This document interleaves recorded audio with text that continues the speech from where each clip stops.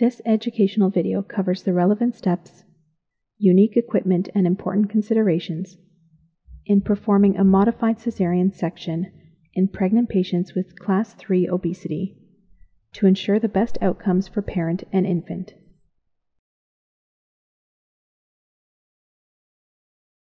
The patient is a 30-year-old G2P1 with a body mass index of 70 and one prior caesarean section.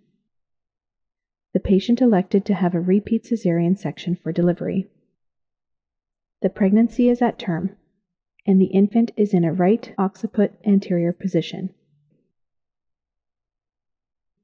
After epidural anesthesia is administered, the patient is prepped and draped in the usual sterile fashion in a supine position with a 15-degree left lateral tilt. A supraumbilical transverse incision is made, dividing the skin and subcutaneous tissue, revealing the rectus fascia underneath.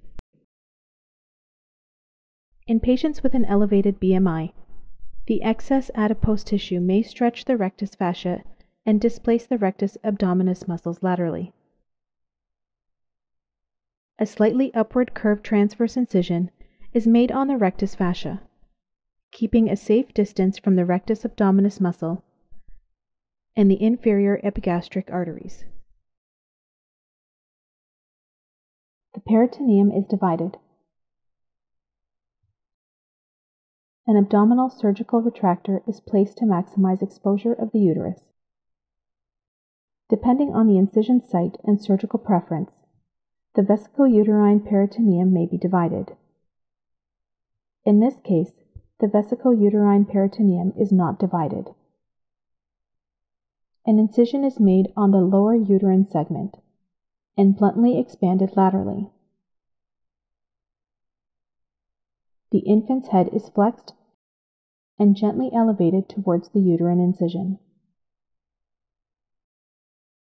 A lateral support and fundal pressure are applied to facilitate delivery. The anterior shoulder is delivered first,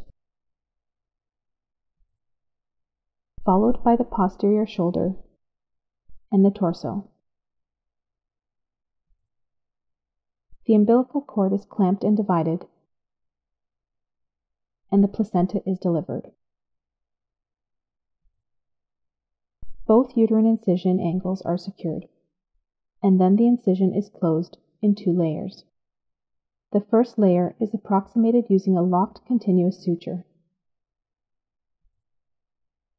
The second layer is approximated in a horizontal imbricated fashion, burying the first layer of closure. The abdominal surgical retractor is removed.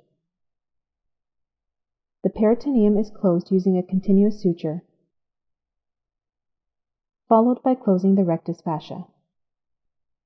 The subcutaneous tissue is closed in layers to reapproximate the dead space, and then the skin is closed.